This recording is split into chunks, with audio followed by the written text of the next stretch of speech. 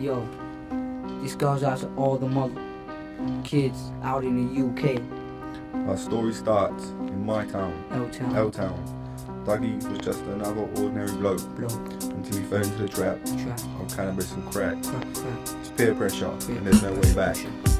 Yeah, once upon a time there was this dunce called Doug. Dunce Doug liked to shrug when mugs offered him drugs. Doug used to be your average everyday guy, but now he stands on street corners shouting at the sky, talking about his Superman and reckons he can fly. He can't seem to work out how it happened or why. A lot of his life hadn't quite been what he'd like, but most of it was cause Doug had drugs in his mind. Now alcohol affects people in all kinds of ways. It also causes half of the British crime rate. Doug went out drinking and forgot how to behave. He got addicted quickly and his body was enslaved. The next thing you knew, it was the only thing he craved. Pubs and clubs a week were giving him an early grave. So looking like an idiot or lacking in his style, he took some ecstasy to make him happy for a while. Endorphins in his system lost, so he can't reconcile. So later on in life he'll be struggling to smile, but there's no telling him that cause he's stuck in his denial. But now he's feeling confident and acting like a child. Doug's mate Dave said, here's some marijuana. Doug being stupid said it might settle my drama. Now Doug lies half of the day in his pajamas, eyes red, head hurt, spending on bananas,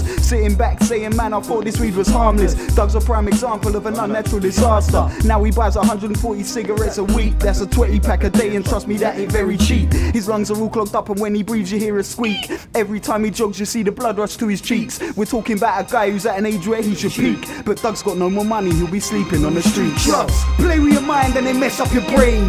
Ecstasy, heroin, coke, it's all the same. Try any of them once and your head will rearrange, and you won't see it coming and things will get too strange, cause that's what always happens on the path of the insane. People try them once and then again and again. So if you see a druggie, you know what to say.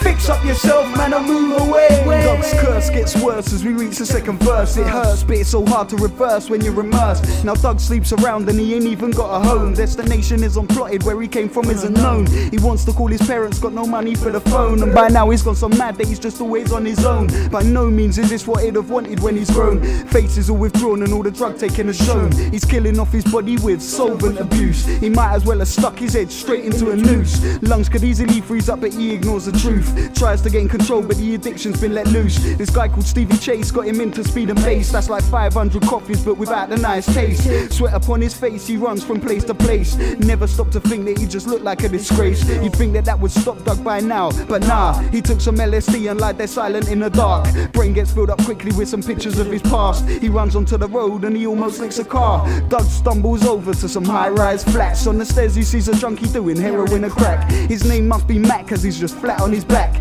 Doug's tripping out, so he just panics and flaps. He runs up the stairs to the 13th floor. His palms are all sweaty and he can't unlock his jaw. He looks out of his window, sees a cop coming towards the flat that Doug escaped to. They've almost reached the door. He don't want to get caught, so he climbs another flight. Now Doug's on the roof and no longer scared of heights. Envisions himself Superman and tries to take flight. Dive into the floor, he finds his drugs with kryptonite. Drugs play with your mind and they mess up your brain. Ecstasy, heroin, coke, it's all the same. Try any of them once and your head will rearrange, and you won't see it coming and things will get too strange, cause that's what always happens on the path of the insane. People try them once and then again and again. So if you see a druggie, you know what to say. Fix up yourself, man, or move away.